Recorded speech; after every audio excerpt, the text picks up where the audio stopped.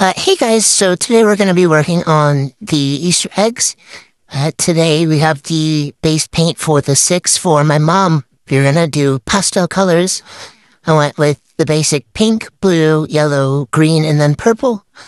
I do have another set of 7 that I will be doing later. I'll put more details about those in the comments, so be sure to check that out. You may notice I didn't paint the big egg. I have a big surprise coming for that, hopefully, crossing my fingers. But, yeah, thanks for watching. Have a good day.